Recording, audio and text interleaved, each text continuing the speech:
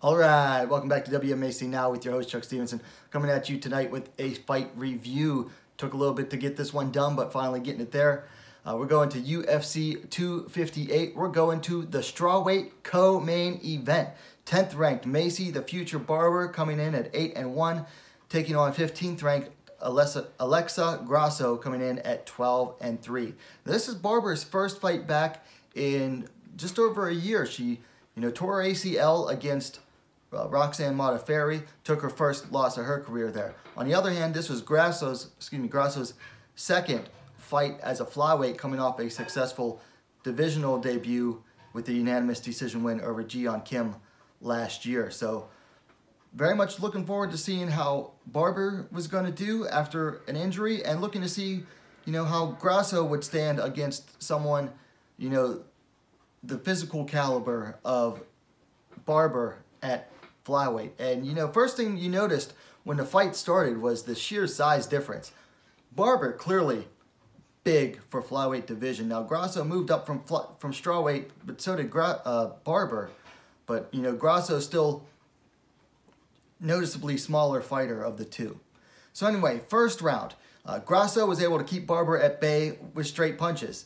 Barber, she would feint from like way outside of range, but then as soon as she wanted to go inside, she would rely on looping hooks to close, and Grasso was able to easily counter them with just really basic jabs and straight crosses. Now Grasso, she really surprised in the clinch, and a lot of people thought that Barber would be able to use her size to really control the clinch, but Grasso, she surprised in the clinch. She used proper technique. She kept her head down. She would get underhooks very easily on Barber, and she really avoided being outmuscled by the larger Barber in the clinch, which a lot of people thought, that would be one of Grasso's problems. I remember when they first clinched, I'm thinking, crap, this is where Grasso could get hurt here, but she didn't. So nice round there for Alexa Grasso. Second round, Grasso again played the matador to Barber's bull, Mexican pun intended. She stopped stopped the rushes with straight punches. Again, just, really a jab or jab cross was enough to do it. Then Grasso continued to outland Barber in the clinch as well. Every time they clinched, it was actually Grasso that was landing better in the clinch. And John Anik even mentioned it with the numbers. Now, Barber was able to take Grasso down off of a caught kick. However, Grasso on bottom immediately started defending, throwing some up kicks.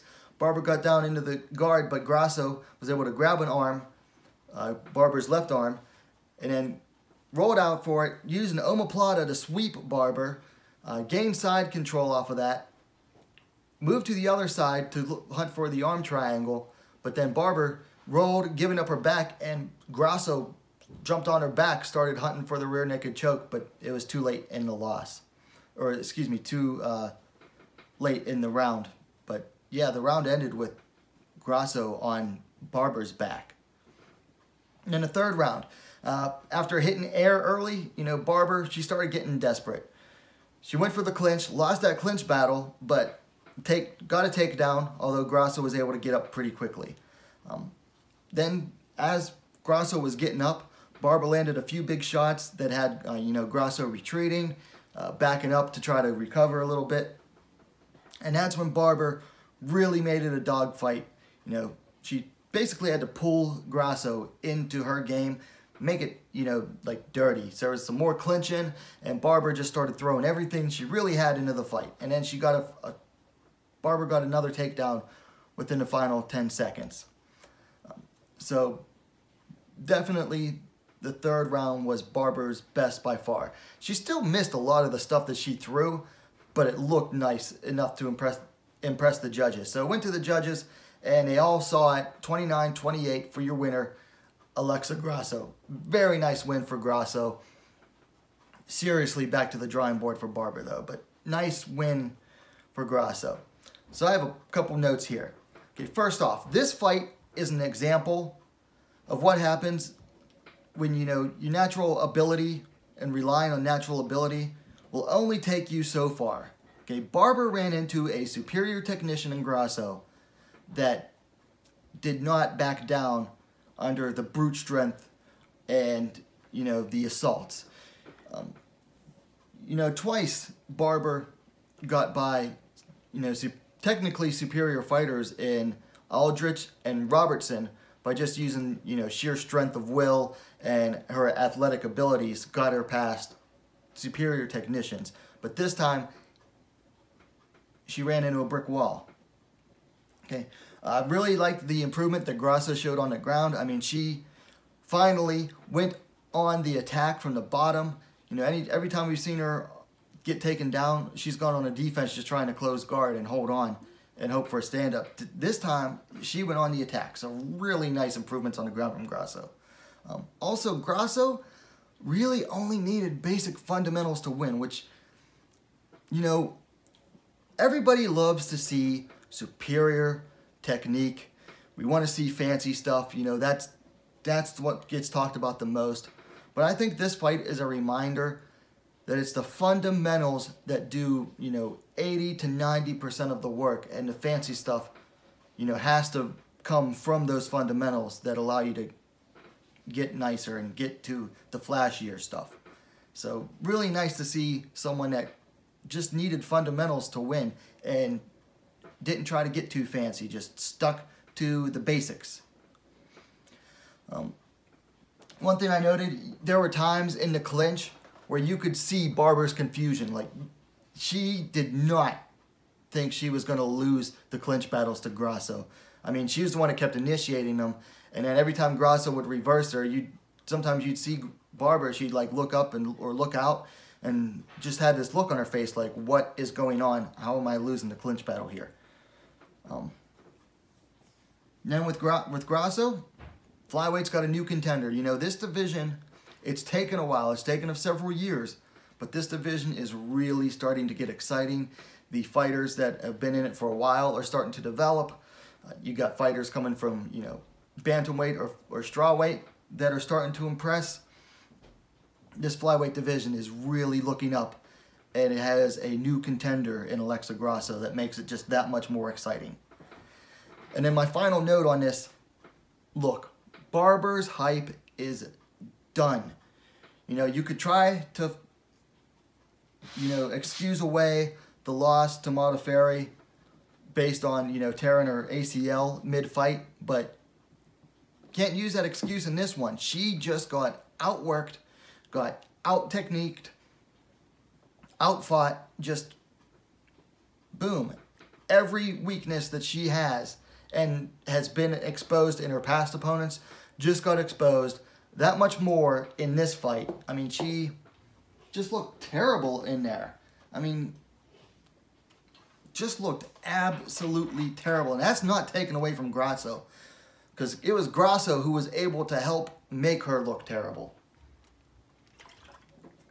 So Barber's hype is officially done. Now, UFC is still trying to hold on to it. Dana White in a post-fight press conference or an interview afterward in a scrum was saying, you know, oh, she's still young, she'll develop, blah, blah, blah. And then goofy Joe Rogan, who's getting dumber with every event, you know, as soon as the results were read, he went right back to trying to build up Barber's hype. And it's like, what are you talking about? Talk about the winner. Stop trying to build up the loser of this fight. He was trying to build up Barber. It's like, no. And I'm still trying to see it with people online. But listen, Barber's hype is done. Until she shows some marked improvement, I'm not impressed. I never was impressed, and I'm impressed even less. And I refuse to be impressed by this girl until she shows that she is actually working on improving her game. Because up to now, I haven't seen any improvements in her game. I've just seen the same thing over and over again, and it's failed her twice now. All right, so for things to work on. For Grasso, great job. Keep working on the takedown defense and her get-ups. You know, she showed good takedown defense roughly in this fight. Got taken down a few times, but her ability to get back up and her reversal in the second round was just sweet. So just keep working on that stuff. For Barber, wow, I had to put this all in caps here, but work, nothing but fundamentals. fundamentals. You know, she needs to realize that the word fun is in fundamentals and just work on those because she has none. She has no fundamentals, okay? When she was feinting in every round, she was feinting from way outside and then she'd abandon them to just throw looping hooks to try to close. And she was way overextending on her punches too. Way overextending, just leaving herself vulnerable to counters. You know, someone said this online, and I have to agree. It looks like that she saw someone working on feints, thought, well, that's what I need to do, and then just started doing it without actually working it and learning how to apply them properly. Because when she was feinting, they weren't doing anything. She was way too far outside. Grasso just like kind of stood there looking at her. So I would say just abandon the feinting for now. Work on the basics, okay? And in basics, throw straight punches. No more wavy, looping haymakers, okay? She needs to learn to throw some straight punches because she throws nothing but looping, wavy haymakers. Until she learns to throw some straight punches, she's going to get countered by anybody that actually knows how to throw straight punches. Okay? Then she needs to learn distance control. I'll tell you what, she may have lost this round 29-28, but she won it 30-25 again in a battle against the air. I mean, her distance control in this fight was just terrible. Just terrible distance control. And then finally, positioning in the clinch. You know, she's too worried about out-muscling fighters in the clinch to even think about, you know, am I using proper positioning? Do I have my head down low? Am I using my weight properly? Do I have the underhooks in good? She has no... It's like with everything else, she abandons proper technique to just use her strength and natural athleticism. And she needs to learn how proper positioning in the clinch. You know, get your head down low. Get the proper weight distribution, underhooks, stuff like that. I mean, we're talking, you know, like day one clinch work stuff here that she is just showing an extreme lack of. I mean, like I said, she needs to work on nothing but fundamentals. All right, last thing to talk about for fights to make. Sticking with Maycee Barber. All right, hear me out on this one. Maria Agapova. Okay, both fighters have crashed hard in their most recent outings. Agapova she had some hype going into her fight against Shanna Dobson and just lost all of it. And then Barber still had some hype going into the Grasso fight and lost all of it.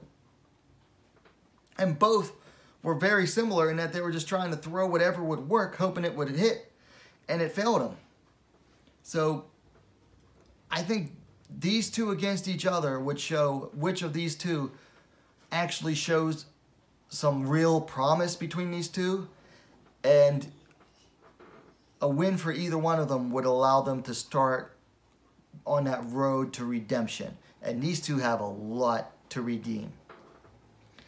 For Grasso, you know, I think Jessica I would be a good fight. Assuming now that Grasso replaces Barber at the number 10 spot, number 8 Jessica I is open right now.